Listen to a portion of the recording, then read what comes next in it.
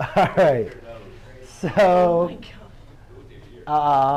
So again, I'm just going to follow the steps. I'll talk my way through it. If you have questions, please raise your hand. I'll be more than happy to stop and re-explain a step. But I've been pretty clear about the steps, and we've been doing quite a bit of examples. First step is to group the first two terms. I do it every time. That's what I'd like to see when you guys are doing it. The second step is to factor so a is equal to 1. I only want you to factor out of the first two terms, because that's what we're trying to create our perfect square. So in this case, I'm going to factor out of 2. By factoring out of 2, I'm left with x squared minus 5x plus 5 equals 0.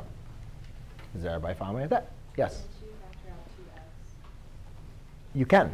But again, that's not the idea of what we're trying to do. If you were to solve by factoring, then yeah, you could factor out the x and thing. But the main important thing is the purpose of completing the square is to create what's inside of there, a perfect square trinomial.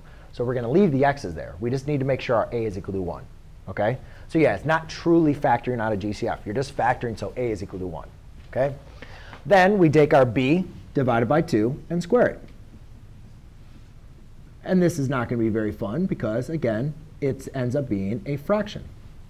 Right? But we're not going to convert it to a decimal. We're just going to leave it as is. And we see that it's 25 over 4.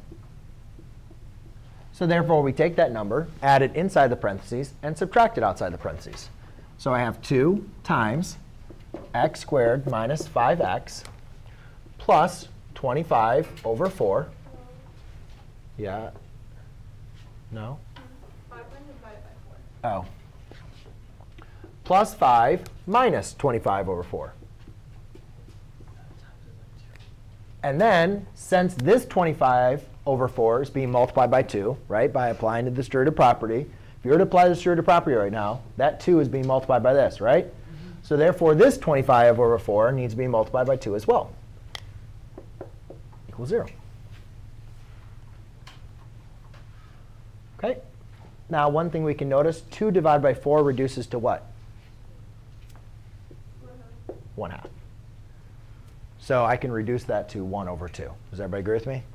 Just simplifying things makes it easier. 2 over 4 is equivalent to 1 over 2. Right? So to always have, and whenever you guys have fractions, always look to simplify your fractions.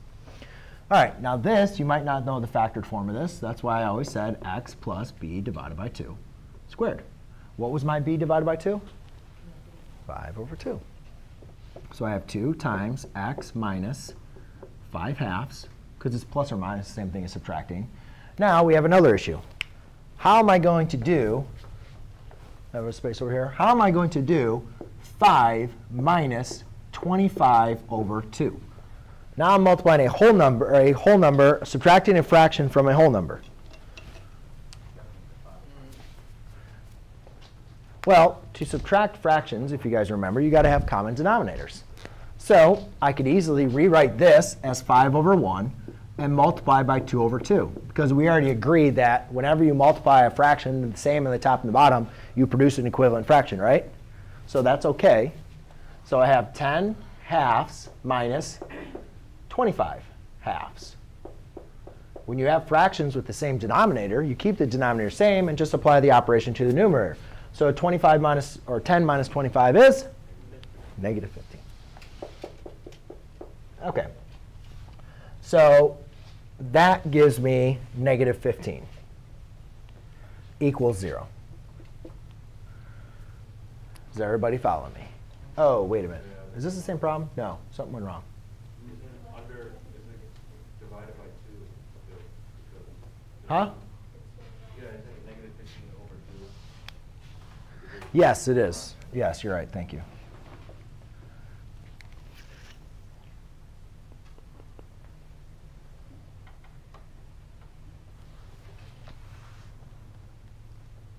Oh, I was looking at another problem. OK, never mind.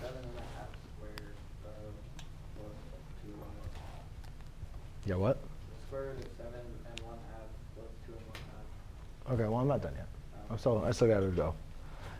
So now, to solve, we got to get the 15 halves to the other side. So you have 2 times x minus 5 halves squared equals 15 halves. right? Now I need to undo multiplication by 2, so I divide by 2. Do I need to show you guys what this would be? Can you guys think about this? Multiplying by the reciprocal on the top and bottom would produce 15 over 4. Yes? Is everybody going to see that in their head, kind of? So therefore, I have x minus 5 halves squared equals 15 over 4. Now, to undo the square root, take the square root, take the square root. I can't take the square root of 15, but I can take the square root of 4. So I end up with x minus 5 halves equals plus or minus the square root of 15 over 2. Remember, whenever you introduce a square root, you have to include plus or minus. And then I just add 5 halves to both sides. So therefore, x equals 5 halves plus or minus the square root of 15 over 2. And that would be your finalized answer. Whoa, that's kind of crazy, Mr. McLogan.